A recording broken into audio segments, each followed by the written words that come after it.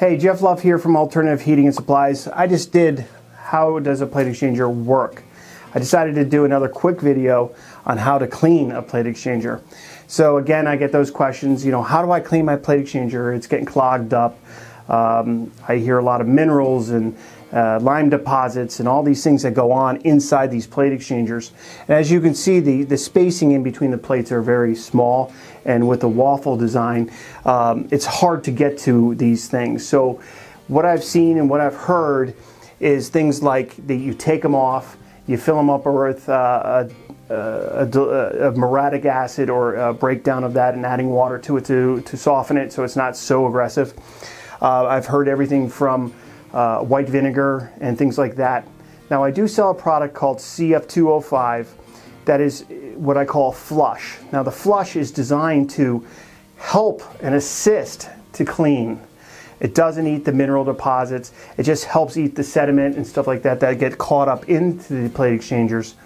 And it provides a service to the inside of a boiler as well. However, to really clean a plate exchanger, you need to take it to a professional. And those are the people that do like cleaning of radiators and everything else. But the times and the things that I've heard about that, it doesn't make it completely effective. They don't clean it 100%. You spend $100, $150 to have them somewhat cleaned, and their life expectancy is half of what it was originally. So where I'm going with this, it's just easier and cheaper to buy a new plate exchanger and dispose of it.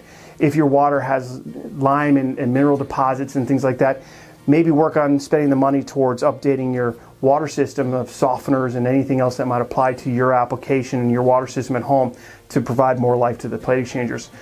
And here's another little trick. What I do is people who have very bad water, including myself, I have a lot of minerals in my water. Instead of buying a 10 plate, definitely upgrade to a 20, because again, you have more surface area, more area for that buildup to happen, which gives you a longer life. And maybe even add to a larger plate if you want, maybe a 30 or 40. Besides that, that's extravagant, those plates. But my 20 plate's been up and running in my hard environment for about 10 years. And I'm still running effectively. So I hope this helps. And again, a lot of these variables are different. But again, I'm just here trying to give some advice and tips on how this stuff works. But anyways, I hope you liked the video. Give me a thumbs up if you did. And hit the subscribe button. There it goes again.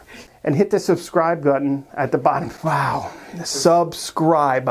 So give me a thumbs up if you like the video and hit the subscribe button at the bottom. And I keep on putting up these videos, and I try to put up short ones to not make them as painful as they have to be. Thank you, and have a good heating season. Thanks.